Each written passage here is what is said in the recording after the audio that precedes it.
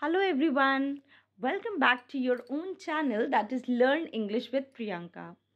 Today I am going to talk about the physics exam and also about the math exam that was held a few days ago. Both papers were quite challenging and have received feedback from around 3,500 students across India.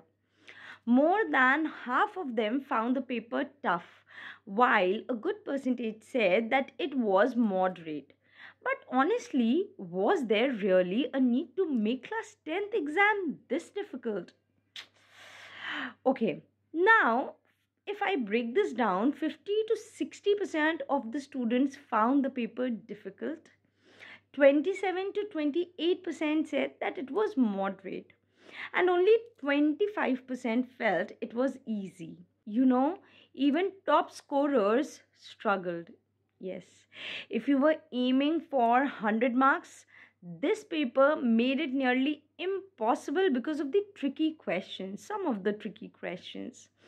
And let's be honest, in class 10th, the goal should be concept clarity, not making students struggle unnecessarily, isn't it? So, what's happening with ICSE's difficulty level?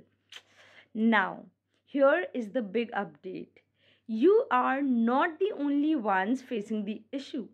Yes, in class 12, the economics paper was also tough, and the coordinator meeting, which was held in Delhi, was held regarding this. The decision. So, the decision is that no student should fail. If you have written reasonably well, you will pass. And let me tell you, a similar lenient marking approach is expected for class 10th physics too. So, if you have scored at least 10 marks out of 80, you are safe. Yes, no one will fail. Talking about the marking scheme, so this year's marking scheme will be lenient. Marking will be quite lenient. If your answer is almost 70% correct, you will still get marks. Why? Because minor errors won't lead to deductions.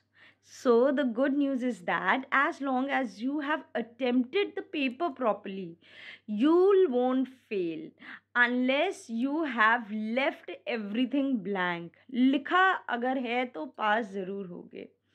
So, yes. Now, what you have to do?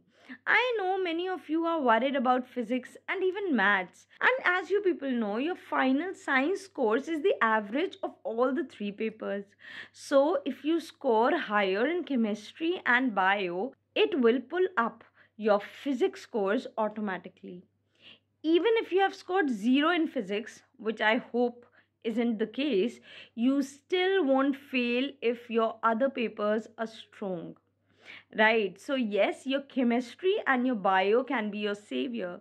I know that those papers weren't too difficult. So, my message is just that don't panic, stay focused. Last year, almost 99.8% of the students passed, and this year too. Unless someone hasn't written anything, no one will fail. I'll be posting important topics and updates. So, if you do not want to miss these valuable insights, subscribe now, hit the bell icon so that you do not ever miss the update. I'll see you in the next one. Till then, take care. Bye bye.